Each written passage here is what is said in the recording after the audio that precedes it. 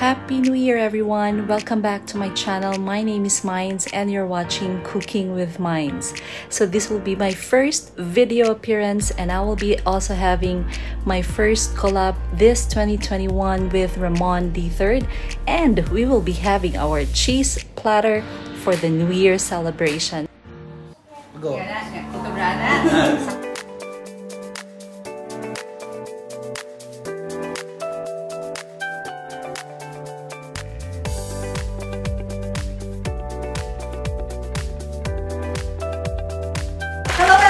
So we're here today for a collab with Ramon de Third. It's a game show. Hi! Ramon de Third is here with us. Hi! And will be joining us to have this cheese platter prepared. So mag-cheese platter tayo ngayon. Yes. Akala ko kasi mag-cook ka ng food. No! We're just gonna make a cheese platter for everyone para maumpisahan.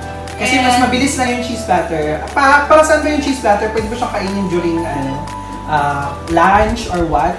Or dessert ba siya? It's what we call appetizer. So, umpisahan na natin ang paggawa ng cheese platter. First of all, we have different cheese. Ayan, this is the feta cheese. That's Ito ba yung puti? Yeah, this is the feta cheese. Yes. Good for salad and also it's good for appetizer and for the crackers. At ito naman, ito anong cheese to? This one is what we call the cheddar cheese. And so nag-ready na actually si Mother Carm, si Cooking with Mines na mga cheese. So ito, cheddar cheese, once again, this is, ano to? Feta cheese. Okay, so we also have the brie.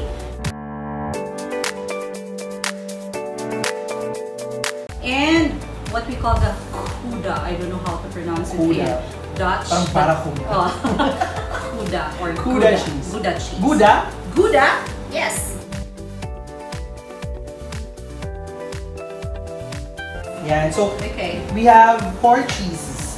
Yes, that's right. Okay, so let's start with the Gouda cheese. So, paano ba may template ba kung paano ilagay yung cheese? Actually, there's none. For me, you can just arrange it anywhere you want. So, start with the cheese first on this side, on the right side, and then probably the rest would be the meat, the cracker, or the veggies. Okay, so let's start first with the cheese for brie and the Gouda. And next would be the feta and the cheddar cheese. Yes. We're gonna be putting the grapes, and my grapes tayo. We have grapes, we have the seedless one. Mahirap. Correct. I like seedless grapes. So, yes. So, we'll have this. Uy, ayun, no, meron pa tayong strawberries ata dito. So, oh, yes! Nice! We do have some strawberries as well. So, make sure you have washed all the fruits. Okay, cute! Oh, yan. Okay, so the fruits over here. The cheese. So, so saan ko ilalagay yung cheese? You can place it anywhere you like. Just anywhere? Yeah. Then we'll start with the meat. So while you're placing the cheese there. Lagay ko lang dito yung cheese. Yes. Lahat na ng cheese dito? Yes, dyan na. Lagay ko lang lahat ng cheese, tapos ito pa. Okay, the next one. Ayan, so okay. So the next one. Madali lang pala ito gawin, ano? Yeah, quite easy. And then the next one is ito, mga meat. So we do have the salami, we have the chorizo, and then we have the sausage and the turkey ham. Ayan, you can place it anywhere as well. So what we're gonna do is we'll just place it here. Ready na naman siya. So dapat i-prepare mo na lahat, ano, para just in case. Para dire-diretso. Yes. Ayan. Okay, so we'll just place all the meat as you like. Actually, dapat meron pala akong thong for this. Ay, okay, gamitin mo na lang yun. Tinidor.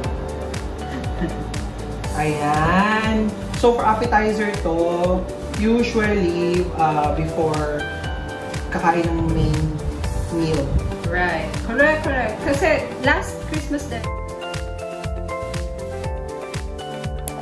since everyone is hungry na rin, so nandyan na rin siya together with the menu, with the rest of the food. But by right, it should be an appetizer. So Oo before you nga. start anything, you have to Kasi ginawa ko ulam. So just place all the So, dapat meat here. appetizer siya. The sausage kahit saan na, wherever you feel like placing it. Okay? Dito na lang yung iba. Ayan. Move na natin to sa cheese. Okay, let me move that one. Okay. Hindi sa Tapos gitna. we can, Sa gitna. Hindi sa gitna. Bigyan mo siya. Tapos we can Gitna. just slice the rest of the cheese as you want. Slice na lang. Okay. Okay. Yan na. Ay, Ang bilis ano. So yes, it's that that's easy. it. That easy.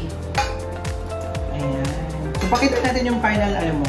Oh, plus of course, don't forget we still have some carrots, so we can place it here. Actually, we can include some carrots. Yung mga crackers din, diba? Yung mga biscuit. Oh yeah, of course. Let's not forget about the crackers. So we do have some crackers here prepared already. So I'll just place it here. Saan ba gusto? Dito. You I want think to this place one it is here. Okay, so you can cut it or you can just place it there. So, konti lang talaga siya kasi parang hindi naman masyadong busog pag kumain na ng dinner or kumain na ng ano. Yes, it's right. Up to them actually. Kung sino yung gusto mag-prepare ng cheese platter, you can have anything you want. It's not kung ano lang yung available. Actually, ito kung ano lang yung available sa market now because last Christmas, we do have lots of choices for cheese, but now Konti na lang. konti na lang. For salad-salad na lang siya. And don't forget, for the carrots, we do have some Ano what yan? we call hummus or Parang social naman. whatever. Ketchup lang sa amin at saka mayo. How you want Okay to na eh. pronounce it, but it's so nice with the carrots. Okay. Sige. Move natin dito ng konti itong carrots. Yes. So you can just put some, and then that's it. Okay na. Wait, ano mo na natin siya. Ayan. You should try this. It's so nice. Hindi ko alam paano Deep with the ano bang made yan? made of chicken. This one is just Roasted garlic roasted hummus. garlic. Yes. Hummus? Okay lang po. Yan na. So that's it. Let's eat Yan, that. pakita natin. Ready for the appetizer. Ayan, pakita natin. Oh my God! Oh, ayan. Thank you very much, Cooking with Minds, for inviting me over. Sure, the And pleasure is mine. turuan mo ako ng cheese platter sa susunod. Easy lang siya, mabilis lang. Very easy, yes. And we're ready to eat now. Yes! So let's go for the appetizer first and then the rest of the food that you can see here on the table. So it's all up to you. Appetizer first or the rest you can eat after or whatever. Then of course don't forget there's dessert, there's salad, and we have lasagna. And the pork belly, roasted pork belly. Yes, that's for the next video. Watch out for it. I'm gonna post it as well soon. Come on, let's go. Let's eat. Okay.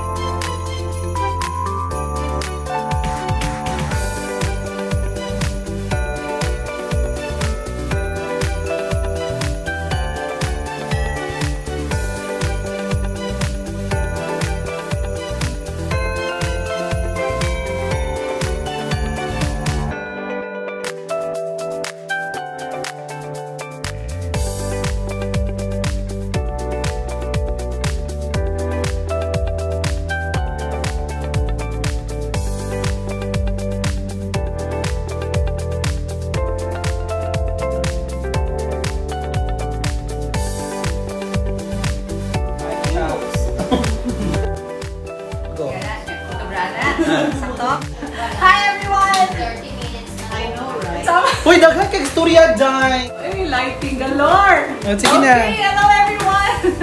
We're here for a collab and it's so nice to be here with Ramon de Third! Welcome, welcome! Oh, again. Sakto na to. So, lagay ko lang dito lahat ng cheese. Okay, ganun. And Uy, then, ang higay niyo po! the rest ng mga meat, so we do have the... Wait, ayun sa pizza. So, lagay ko lang. Ayan! Thank you very much, Cooking with Minds, for inviting me over.